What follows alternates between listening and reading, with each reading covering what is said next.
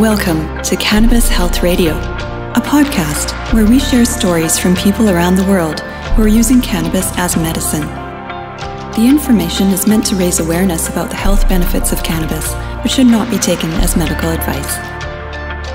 Now, here are your hosts, Ian Jessop and Corey Yelland. And we welcome you to another episode of Cannabis Health Radio. I'm Ian Jessop. And I'm Corey Yelland. To me, it's mind-boggling that more than 2 million women around the world are diagnosed with breast cancer each year. 2 million women. It's the most common cancer for women. And joining us today from California to tell us her story is Tone and her husband, Alex. They don't want us to use their last name, so we won't. Before we get into your story, Tone, how did the two of you hear about Cannabis Health Radio? Well, thank you so much, and good morning to the both of you. So when I initially found out, it was actually through Alex. He was sending me information regarding Rick Simpson oil, cannabis, and how it can help clear cancer. But I, unfortunately, wasn't opening up the information that he was sending me. Mm-hmm. It wasn't until I became ill, and that's when I started looking online myself. I was researching 3 and 4 hours a day, and then I think I was putting in just cannabis and how it clears cancer, and then your podcast opened up, and the rest is history for us. Wow. Tone, your medical journey began in 2017. Take us back to that time and tell us some of the health issues you were facing that caused you concern. Well, what was interesting is back in 2017, I was working a lot of hours. I was normally working anywhere from 12 to 16 hours a day, and I'm in law enforcement. So in 2017, I noticed that I was having 2 menstrual cycles a month. It's unusual, but I thought because of the stress and the line of work that I was in, I wasn't getting enough rest or eating correctly, that's why I was having problems with my menstrual cycle. Well, for a year it went on, and I finally got checked out. But before I got the results, Alex and I decided to go vegan. We were thinking, well, maybe we can correct it through being vegan. So we went vegan for 9 months. But after that first month in 2017, we went, 2017, I was having 2 menstrual cycles. In 2018, January 1st, we went vegan. And after a month of being vegan, we actually was able to get my cycle regulated. So I started having a cycle once a month. In February, that's when we got the bad news. And what was the bad news? Well, please excuse me if I get emotional. We went in for a mammogram and a sonogram. They found a mass, and unfortunately it came down to breast cancer, stage 1B, invasive ductal carcinoma, and it was estrogen and progesterone positive and HER negative. That must have been a hell of a shock for you. It was. I have fibrocystic breasts, so when I normally check my breasts every month, I feel granules or lumps. But this particular time, when I checked my breast, it felt a little different, and it was right near the areola. So that's when we scheduled the mammogram and the sonograms. Was it a large lump? No, it felt like it was 1/2 inch in diameter, but it just felt different, unusually clumpy or lumpy, I should say. Do you think at some level you kind of knew, Ton? Yes. Once I did the breast exam myself in the shower, I got a little worried because I'm like, this feels different. This might be, but let's just confirm and get it checked out. And I wasn't even 50 years old. And I don't know how it is in Canada, but in California, under my healthcare coverage, they say you start getting mammograms at 50. And I wasn't even 50 yet. I was only 47. So what was the protocol that the doctors suggested you follow? Well, initially, everything was so quick. What they did was they immediately, my OBGYN immediately had me talk to one surgeon. He said, because I'm young, we should just go ahead and do a mastectomy. And to be safe, I could even do the bilateral mastectomy, which where they take out both breasts. We were asking a lot of questions, and my husband was like, wait a minute, this is going really fast. Can we just ask some questions? So we were asking a lot of questions because he had already done a lot of research on it. Mm-hmm. And I think after the 10th question, the surgeon got frustrated, and he said, you know what, just because I said. And so we looked at each other, and we said, you know what, we'll get back to you. So my OBGYN, we called him and told him the experience we had with the first surgeon. He suggested another surgeon in the same network, and we went to her, and we wanted her to do a sonogram. Now, I should mention this. While we were doing this, we were doing vegan, we were juicing every day. I was feeling really good. So I didn't feel that it had to be a rush for me to do surgery. I wanted an opportunity to just quiet myself and get the facts. So we went to the second surgeon. We went in to have a sonogram, and we told her that we needed her to specifically give us the exact measurements of the tumor so we could see whether or not it has grown or it has shrunk because of the vegan lifestyle that we were doing. Mm-hmm. And so I told Alex, make sure you're watching her when she does the measurements. So you want to tell them about the measurements, honey? Well, what happened was while she was laying down and they were doing the measurements, the doctor who was actually doing the test wasn't just doing her own test. It was like she kept looking at the chart and then adjusting, with the mouse, trying to click. She would get to a certain cursor, click, and then she would move a certain the opposite direction, and she would look at the chart and then she would click. So it wasn't like it was an independent test. I felt like she was trying to make sure that the numbers matched up with what they had done previously. And to kind of, so that's where I was with that, and I had shared that with her.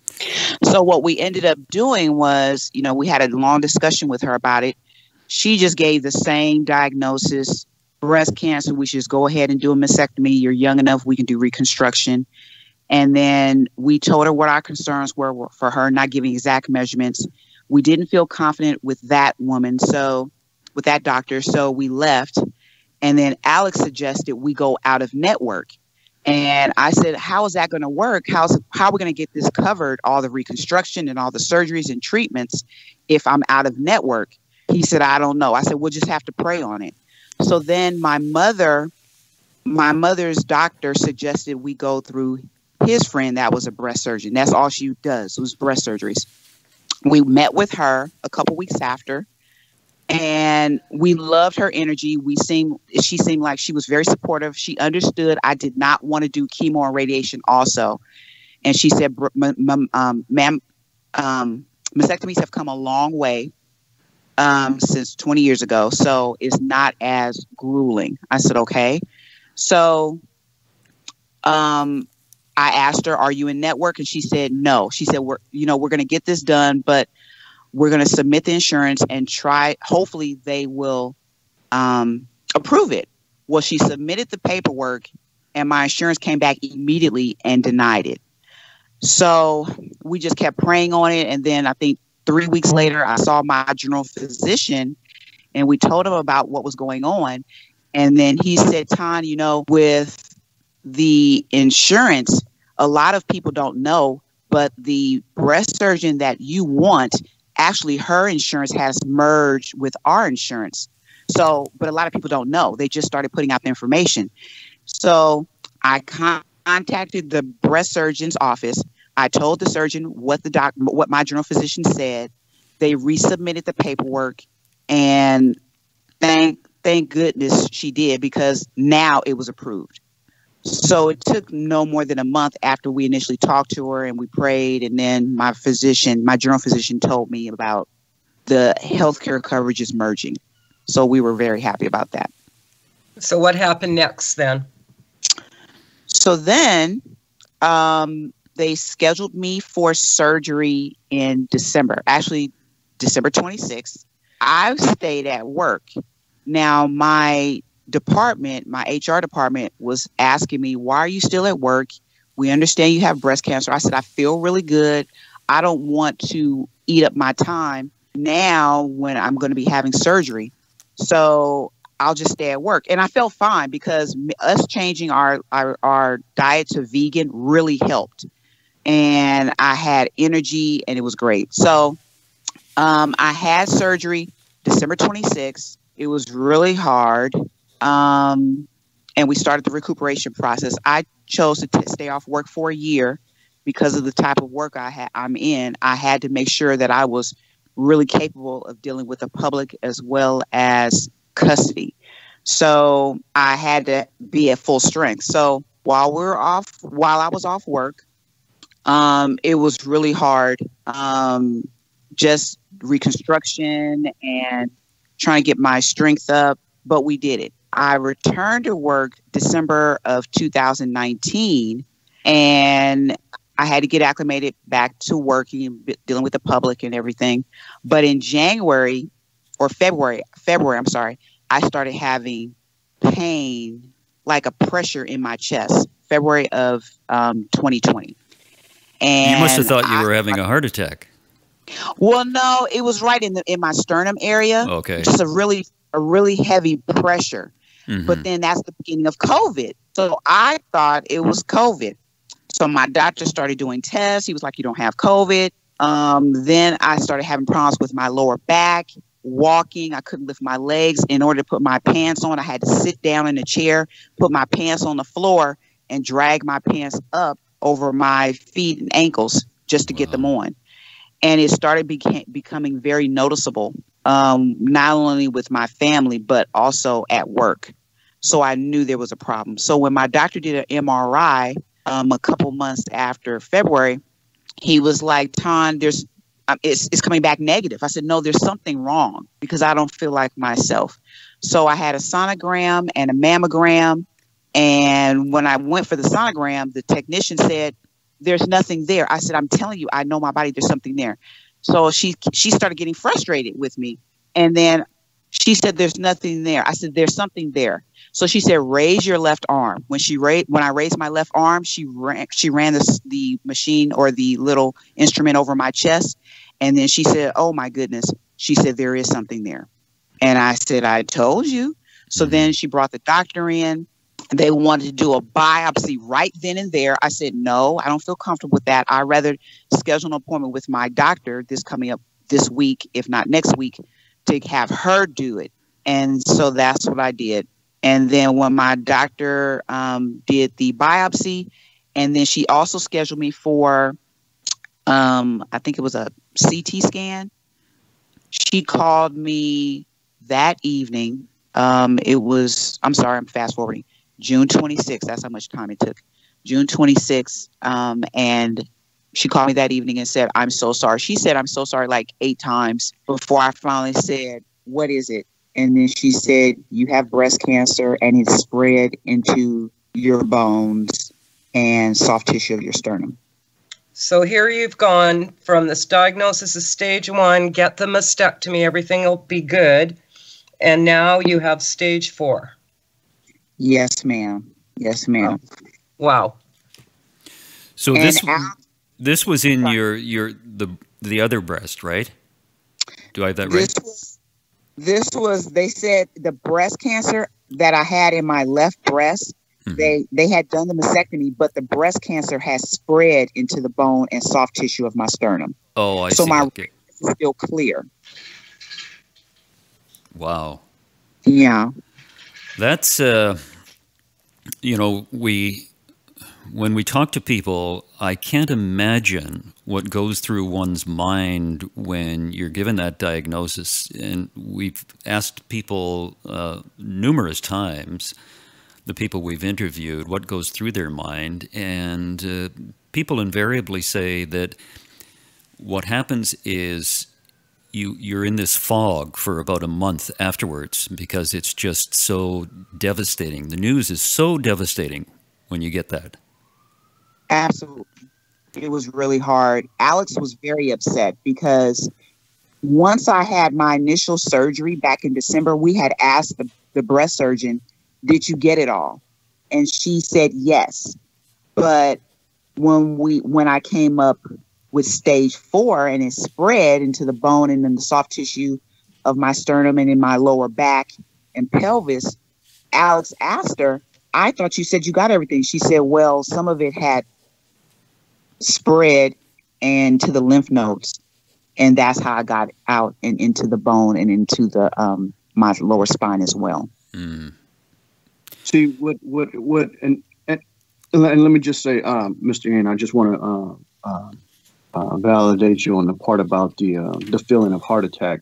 I don't think she doesn't know much about heart attacks and stuff. My previous schooling was medical fire before clinical mental health, but because of that, I'm very, very familiar with the signs and symptoms. Mm-hmm. From what your question about the feeling of heart attack, but what she describes is actually like the sensation of somebody experiencing something like a heart attack, like the pressure, continued pressure on their chest. Some talk about that pressure almost like an elephant feeling, press sitting on their chest.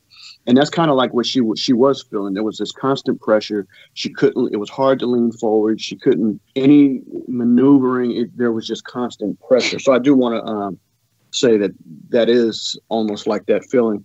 But I wanted to share something about that thing with the biopsy. You know, I raised the question to the doctor and I said, listen, I'm kind of concerned about this thing with biopsies. You know, why are we still doing biopsies? Have we not evolved to the point where we don't have to cause damage to this tumor here? And they said, well, what do you mean? I said, well, it's kind of like a water balloon. If you have a water balloon and you poke it with a needle, will the water not leak? And they said, yes. I said, well, does it not work the same way with a tumor, you know, a cancer tumor? And they said, well, and they just looked at me and said, well, you know, we don't have enough information to determine that actually happens. And I said, okay, well, the flip side to that is you really don't have enough information to state that it doesn't. And they just insisted on doing the biopsy. I was really concerned about that because if you're poking it and you're leaking out, would the stuff not spread? But the interesting thing was we had asked about the surgery. They said the surgery was good. Everything went well. When we asked about, you know, afterwards about they stated that everything was cleared, the curses and everything was fine.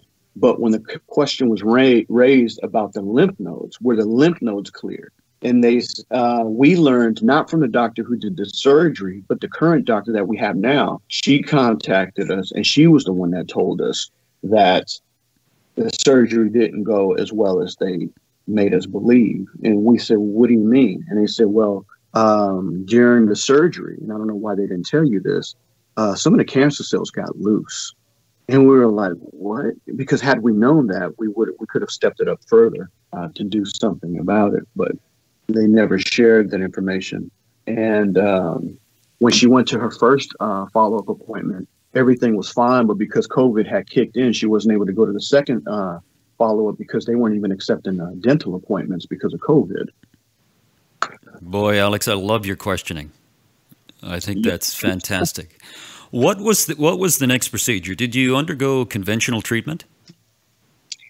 I did. I went in and had 13 rounds of radiation initially.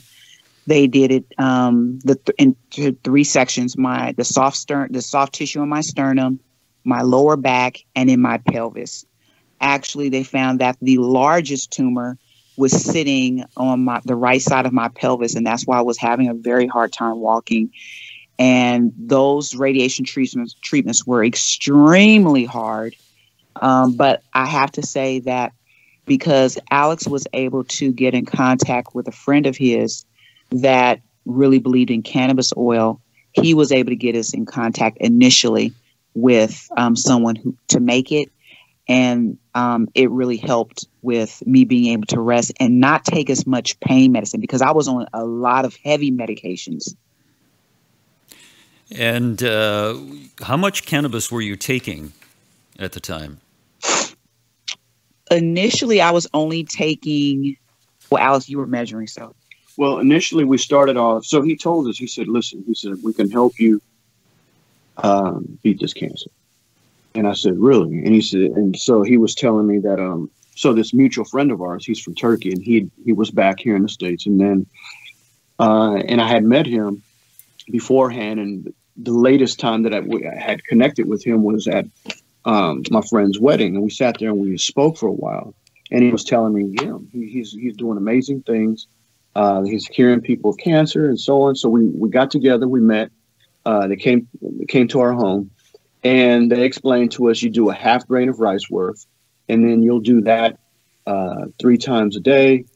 You'll do that for about a week, and then you'll start doubling up. You go about the size of a grain of rice, and you do that for about 3 days, and you double up and so on. But the problem is that it was really knocking her out. And I was concerned because, Chun, she was, her pants, I think she was about a size 14, but between like 12, 14. But when she was struggling with the cancer, she had gotten down so skinny. She was like a size 2. It was literally like I would have to wheel her around in a wheelchair. And the thing that was upsetting for me was that the doctors and nurses, they just functioned like they had no sense of integrity, because they would say right in front of us, like, I know she can hear, and they would stand and they would, with holding their hands, going, shaking their heads, and they would say, yeah, she's doesn't have much time longer to go. And it really upset me, because it's just not something that you should be saying to someone. But yeah, it's just.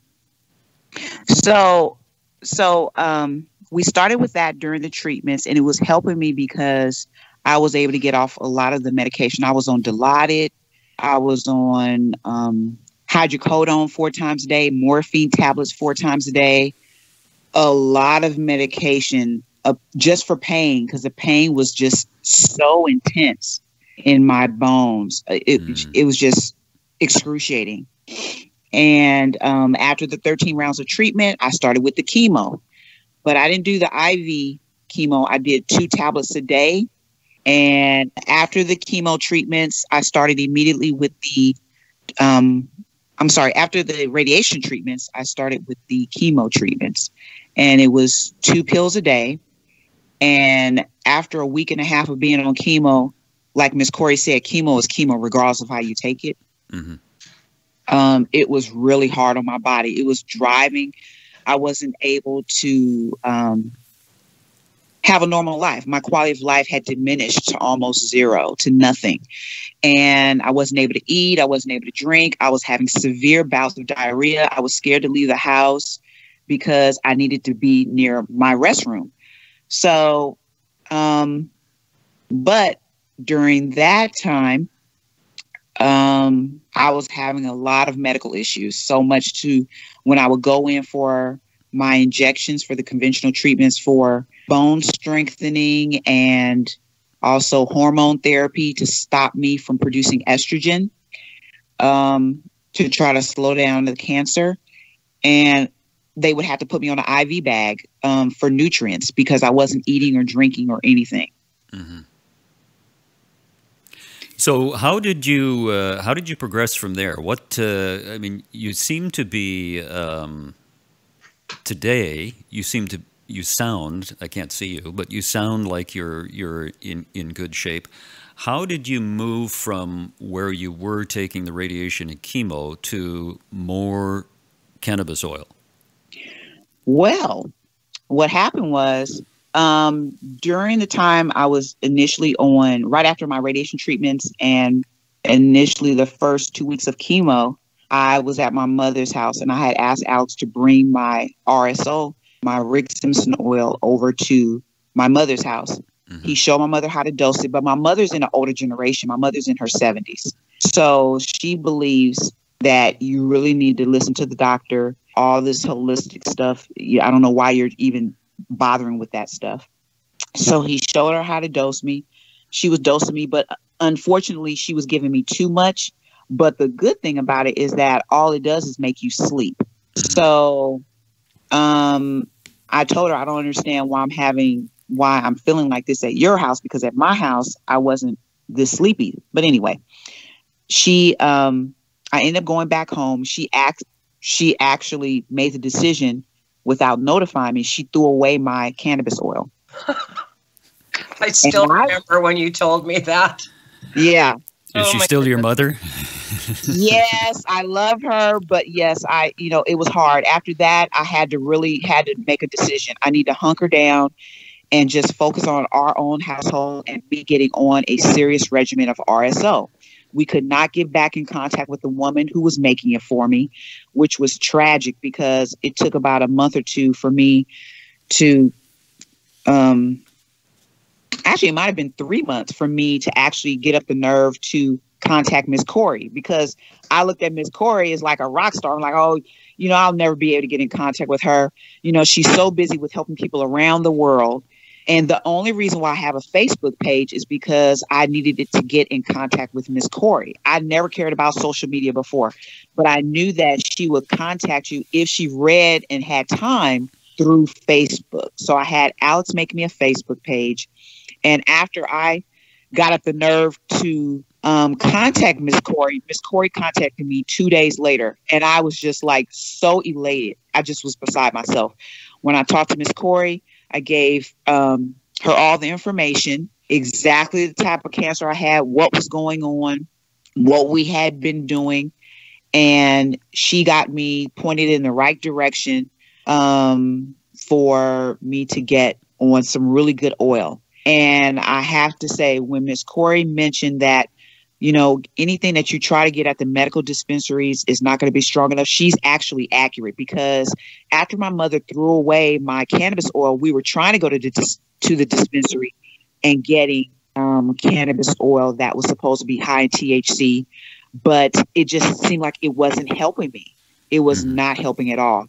But when I got on the good oil, that's when I started noticing a difference. And that's when we started the regimen all over again with half a grain rice, the protocol for RSO. And I have to tell you, within a week and a half, 2 weeks tops, I was able to walk more. I was able to get out. I would sneak out of my house and drive my car without our son and my husband knowing. And they would just know, they thought I was in the kitchen or in the living room, and I would come back in the house and they're like, what are you doing? And I'm like, oh, I just took a drive around the block or 2 blocks because I was just trying to get my strength up.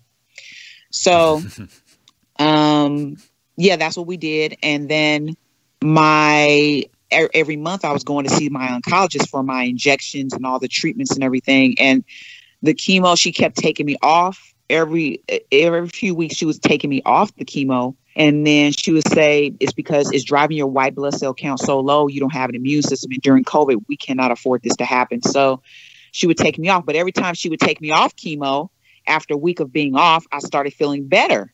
And then she'd put me on after 3 weeks or 2 weeks or however many weeks. She just kept going back and forth and changing the chemo medication. It got to be so daunting to the point where the last time she told me was the end of January, stop taking the medication. We're going to try for 3 weeks. When that 3 weeks time, I was able to start walking without my staff. I was able to walk upright, which I wasn't able to do since June of last year. I was walking like I was 80, hunched over, because the tumors were so big. I wasn't able to get any pain relief unless I bent over. But February 13th was the first day of this year that I was able to walk upright without my staff and without so much pain. And I was so elated. I contacted Miss Corey, let her know what was going on. I think it was the beginning of March. I was able to walk my dog from at one corner to the next corner of the block. I was able to now walk him a mile each time we go out. And I would go. Remember that. Yeah. I remember that. And I think I first talked to you at the middle January, somewhere around the middle of January. Yes. But yeah, once you got on that product, and that's just for people's info, a 4th strain oil. Yeah, you just accelerated. Yes. And I have to say, I do listen to a lot of the podcasts, and with the breast cancer, some people do 2-to-1 ratio or 1-to-1 ratio. I did initially start on the 2-to-1 ratio, and it was working, but I felt like I needed more. So myself and the contact decided I need to be on the 3-to-1, 3 parts THC to 1 part CBD. And Yes, and that's when I started flourishing. Absolutely. So it's right. So it's you know, we got to encourage women to not be afraid of THC because you have a hormone-driven cancer. Yes, because it actually worked. And Miss Corey, you're right when you say everyone is different. You can't. I mean, you got to just figure it out, you know. And it worked. So now, you know, I've been getting stronger. When we went in, I was getting scans, PET scans every 3 months. The first PET scan, when I was on the first oil, my cancer had diminished by 20%. And then after that, they were saying everything it wasn't growing. But they never said it diminished. Well, when I went for my PET scan in April, I was feeling really good. My spirits were up. I was doing way more stuff around the house. We went in for my scan, and I was so happy because I thought that even though the technician couldn't tell me, I felt that I was doing way better. And I have to tell people that I decided myself to stop chemo.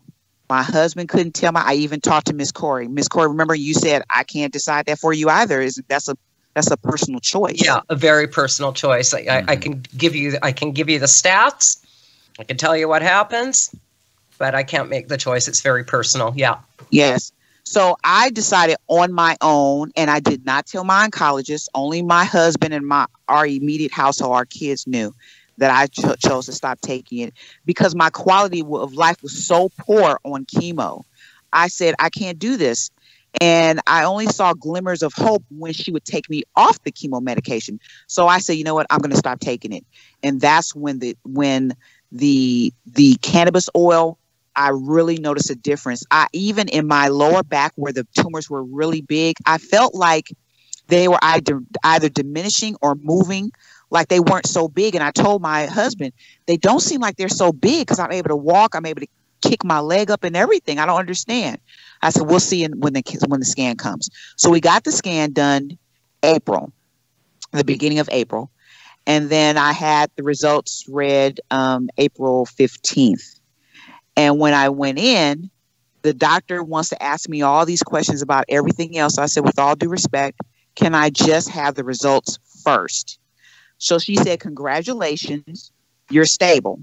And I asked, well, what does stable mean? Does that mean it hasn't diminished? It hasn't grown? What does that mean? She said, well, it means you're stable. Well, she started talking about all these different things and tests. And I'm looking at her because I'm not understanding. But Alex understood, and he was smiling so hard behind his mask. I'm like looking at him like, why are you smiling? And he came over and gave me a hug.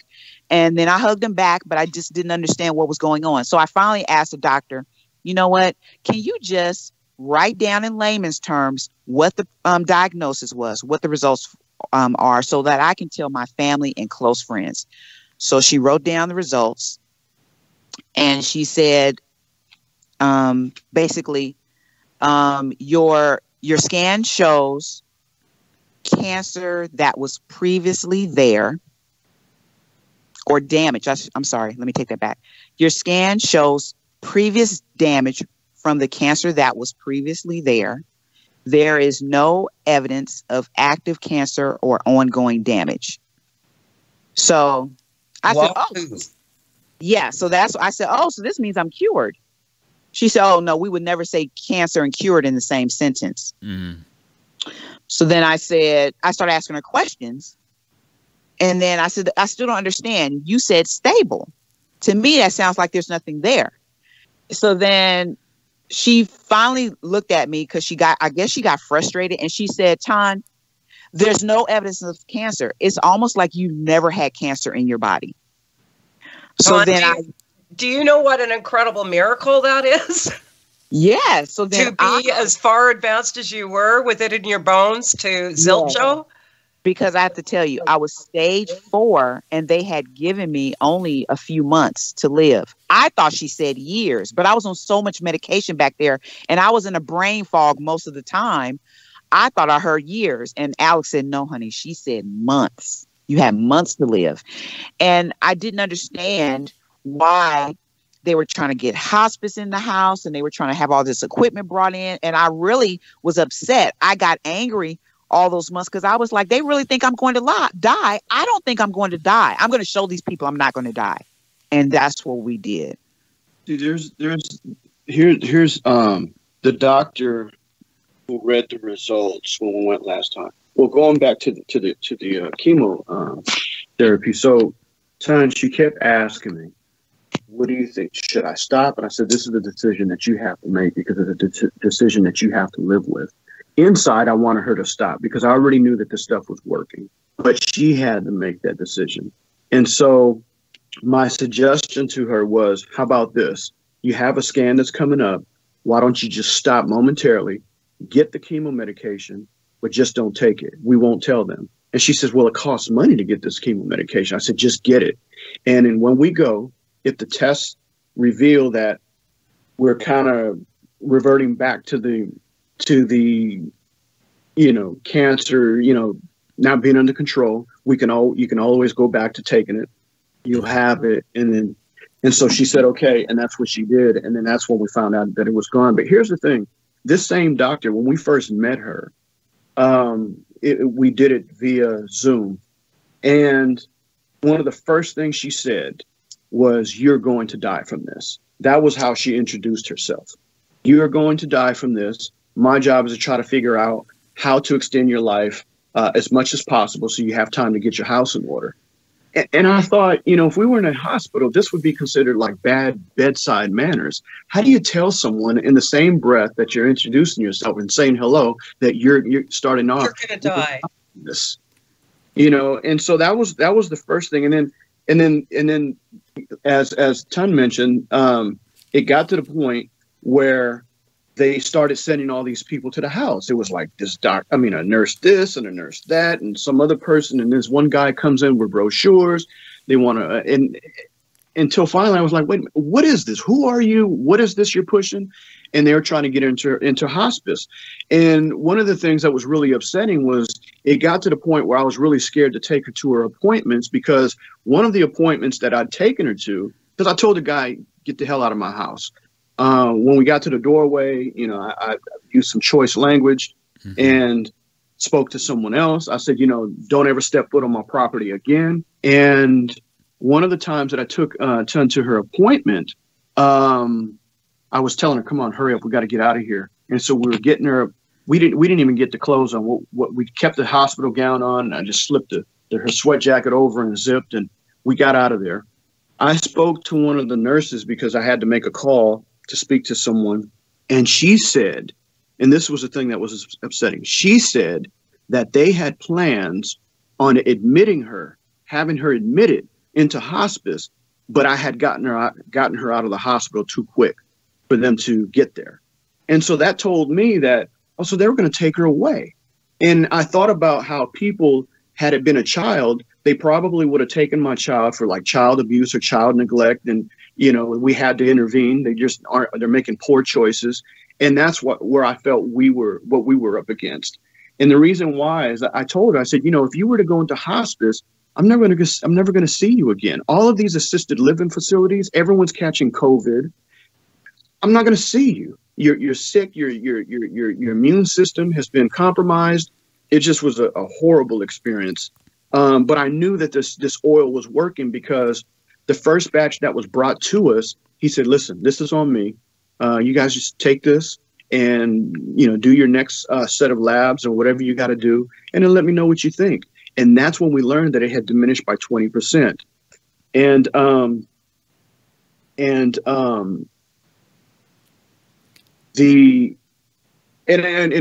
the whole thing with her mom throwing out and it was much deeper than that. Her mom basically threw it out because her mom doesn't like me, and she knew it was coming from me. And I told her, she said, "So this is saving her life." I said, "It is. And she even told her that, and when I take this, it takes away the pain. I don't have to rely on all of this pain medication. And the mom just didn't like the idea, and she threw it out. And so when I spoke to her mom, when I went over there, she said, I did it because that's what I wanted to do. She's my responsibility. I said, no, once we got married, we started raising a family. She became my responsibility. Your job as a mother is to be supportive if and when she calls you for support. And so that, but the thing that's really upsetting about this is that I'm learning that there's a lot of people, a lot of frauds out there claiming to be connected to certain people or providing certain services, and they're really not. And there's, I even had an experience where people were coming to me saying, oh, I sell CBDs or I sell tinctures, and go to my website. And these are the kinds of things that my understanding that will help someone who has cancer.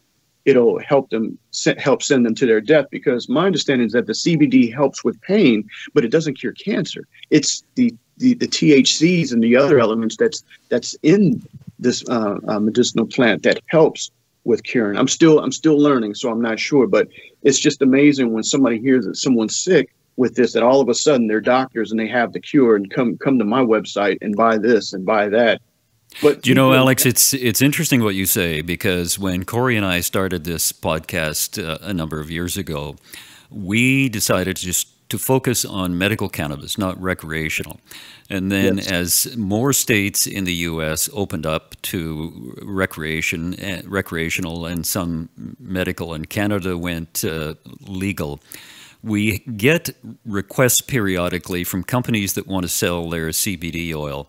And we've decided not to have any sponsors on this program because we don't know the quality of the CBD oil. And the CBD oil is not going to help people like your wife combat her cancer. Yes. And so I think it's a remarkable story, what you've told us, Ton. Ton, when you go back to work, can you work in law enforcement and take cannabis at the same time? Actually, I think it depends on each individual department. The department that I work for, there's nothing in the policy that stipulates that you are not allowed to consume or take cannabis oil or cannabis products, especially if you have a medicinal marijuana card, which I do have. But I have to say that I'm not going back. I'm retiring. I think this is a sign. I need to be in a less stressful environment. The good thing is I have well over 20 years of law enforcement, and so I can retire. That's the blessing. So I don't have to work, but I want to do something else with the next half of my life, and that's to help other people. And I think this is a great avenue to help people. Miss Corey and Mr. Ian, you're godsend. And I have to say that, I'm going to try to say this without being emotional. I have to say that thank you so much for having this website and podcast available to thousands of people around the world, because I just so happened on Cannabis Health Radio. I didn't know about it before I started researching medicinal marijuana and cancer treatments and things like that. It was just luck of the draw that I found you guys.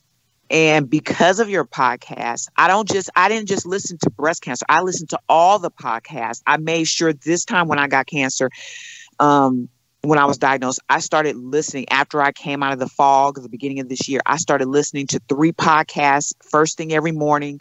When I go walk my dog as part of my meditation, I make sure I listen to all of them, because you end up having so many different side effects from the chemo and radiation treatments that you try to find different ways to combat it. And I did hear people say that high CBD was working for pain. So that's what I do for, like, if I have lower back pain. Now I only take 1 morphine tablet a day. That's if I remember. Most time I don't, which is great. But for CBD, but I still take 1 gram of the cannabis oil every day. And we've already discussed it. We've decided I'm going to take that for the next year, because now I need to combat the bone. I need to make sure that I can strengthen my bones and combat all the other ailments that I ended up having, the lower back pain and everything, because my bone where I did have cancer, it looks like Swiss cheese now. So now we're trying to re-strengthen my bones. I'm trying to get my strength back. And the CBD, if I have a headache, I don't have headaches every day, but if I have a headache and I was going to take a Tylenol, I just put a few drops of high CBD oil on my fingertips. Alex also put some in a roller, like a little perfume roller for me. I rub it on my temples. I massage it in 20 minutes. No more headache. My lower back, I do the same thing. 20, 30 minutes later, the pain is manageable where I don't even feel like I need a Tylenol. Yeah, your story, the two of you, it's a remarkable story, and we're so happy that things are turning out positively for you. One day, the four of us will have to get together and share a glass of wine, because I know Corey likes wine. Well, I'll force some down your throat, Ian.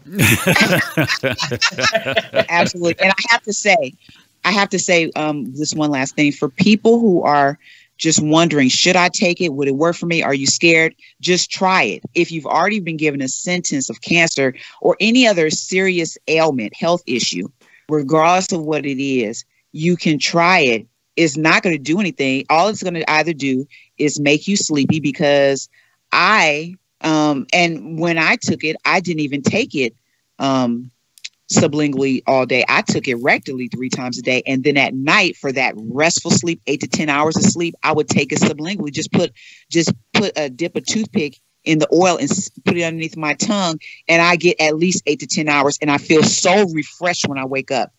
Everybody should try it, especially if you have loved ones or people you care about. You will not lose anything. Can I share something? I want to say that for those who are still struggling with this, it all starts in the mind.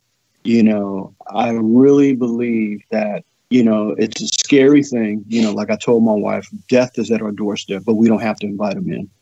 And with that, I was telling her, it all starts in the mind.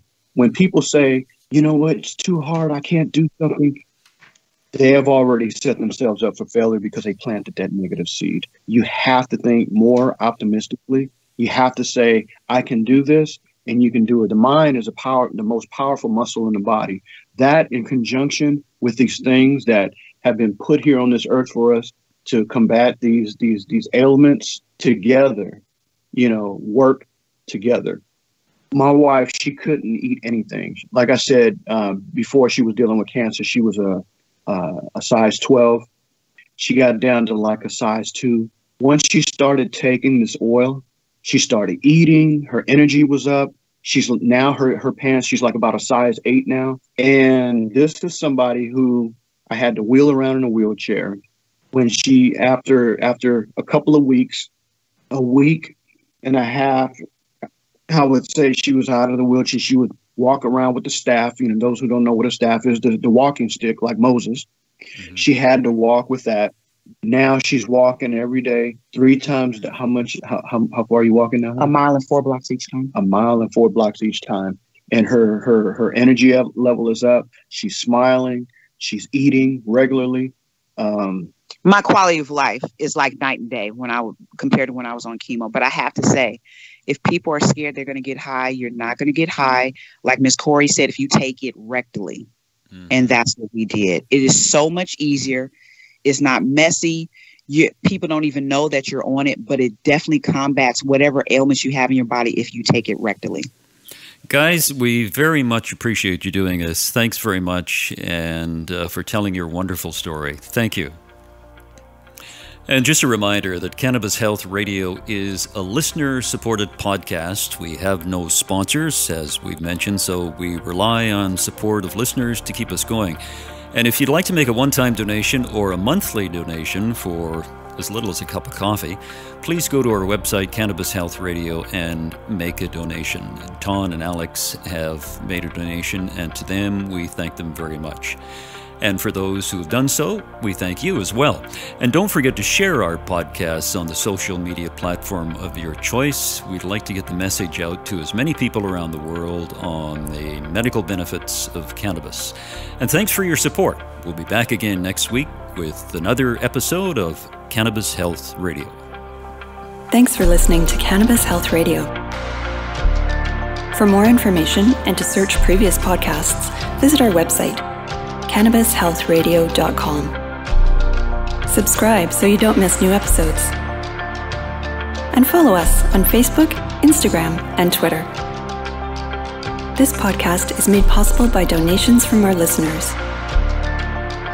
If you found the information helpful, please consider making a donation in any amount through our website. You can also help us share our message by leaving a review on your podcast listening platform. We are very grateful for your support. Thank you.